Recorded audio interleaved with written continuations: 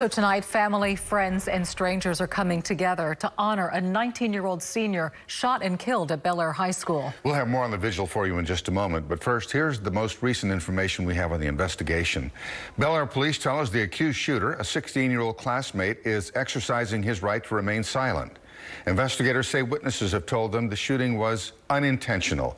Police are still looking for the gun, a .32 caliber semi-automatic. The teen is charged with manslaughter. Now, earlier today, Bellaire police unveiled a timeline of how the shooting unfolded yesterday. Investigators tell us the first calls to 911 came right at 4 o'clock yesterday afternoon. Within 4 minutes, at 4:04 p.m., the first Bellaire Police Patrol unit was at the scene. The shooting victim was taken to the hospital where he died at 4:45 p.m. The search for the 16-year-old suspect continued into the evening when he was arrested near a dumpster right behind a convenience store at 7:38 p.m. Tonight, we know the victim, Cesar Cortez, and the suspect were both members of the JROTC. Cortez's family says he had already enlisted in the Army. Channel 2's Sophia Beausoleil is joining us live in Bellaire tonight, where an emotional vigil for Cesar Cortez just wrapped up. Sophia?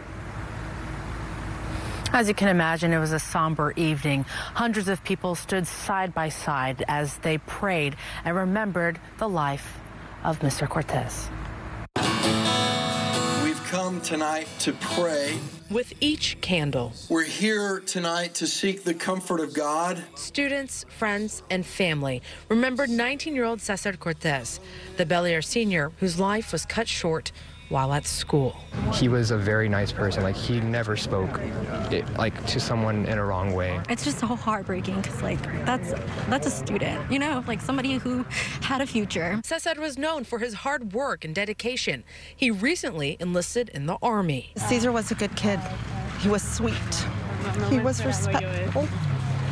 He was just hanging out at our house during Christmas break. Viviana Ramirez says her daughter was in JROTC with Cesar and is questioning the security of her daughter's school. And he had plans. And I feel like the school dropped the ball because this isn't the first time they found a gun on campus. My heart hurts. Flo Rice understands the pain this community is going through. She herself is a survivor from the Santa Fe High School shooting. She came to show her support. It breaks my heart that they have lived through this trauma and their life is forever changed because there weren't measures put in place to protect them. But in this moment, Cesar's loved ones took the time to honor a son, brother, and friend. Pray for him and be here for him. I will miss him, and he did not die in vain because I will live forward for him and for my family.